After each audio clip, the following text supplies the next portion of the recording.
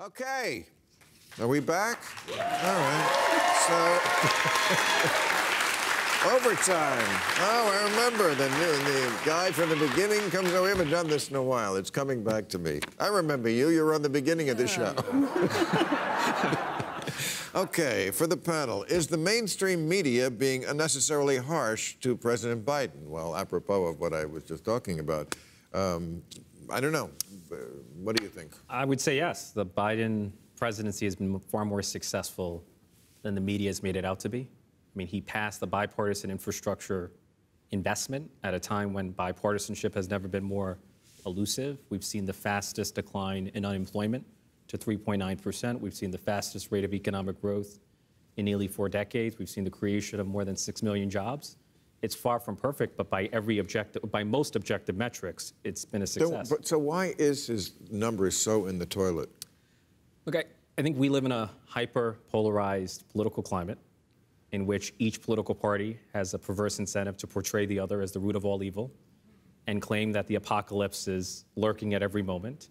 And just given the polarization in America, there's going to be a ceiling on how popular every future president will be, unfortunately. But okay, I get that the Republicans, he's not going to get that 50%, but he's not doing great with the Democrats either. And he's doing terribly with independents. I mean, I look at Glenn Youngkin's victory for the governorship in Virginia, a state that went 10 points for Biden. Why did he win? Because the new swing voter, it's not the soccer mom, it's the COVID mom. It's people who are absolutely enraged that 2 years into this virus, things still haven't gotten back to normal. Their kids are suffering learning loss and depression. They're watching what their kids are learning on Zoom, and it's like, you know, anti-racism, but it's kind of neo-racist, and crime, and the things that have sort of become untouchable for Democrats to talk about. They should be running away with this right now. Why aren't they? I think any president would have a tough time with this pandemic. And the longer the pandemic goes on, the harder it is for any head of state to be popular. And I think this will probably turn around in 6 months. But, I mean, the other thing which I think is going on here is that a president is judged by laws. You mentioned 2 very important ones. If the Democrats had 2 more senators, we'd be living in a transformed country. And I think Biden would be a much more popular president. Okay. Why isn't Trump in jail yet? I know, you're going to applaud.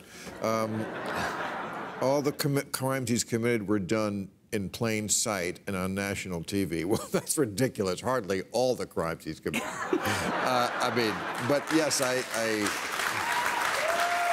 always said that was his, you know, I always say, he's not only stupid, he's crazy. You have to understand that about Trump. He's stupid and crazy. The crazy part is, like, he just speaks his interior monologue. He said recently, just like a few days ago, he said something about it's not who votes, who counts the votes. I mean, Stalin used to say it, but privately. Stalin said it privately. He says it right out. And there's something about that. When you do a crime in public, people don't think it's a crime. It's like the guy who cheats on his wife at the middle of the restaurant with some, honey, would I be, if I was fucking her, would I be eating with her at the most popular restaurant in town? You know, that's the crazy works for him. But I mean, it's a sign of, I mean, sadly, I think it's a sign of how we're between 2 stools as a country. If we were, you know, if we were a proper authoritarian regime and you carried out a failed coup, something very bad would happen to you, right?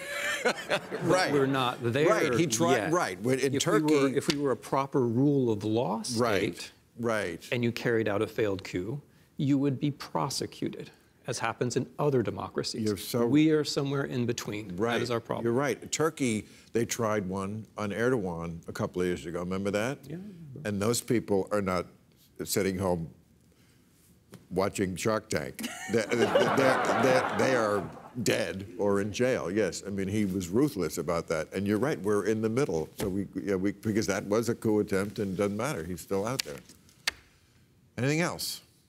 Is that enough overtime, or do we? I think overtime is short now. Should we go back to West Side Story? All right, thank you very much.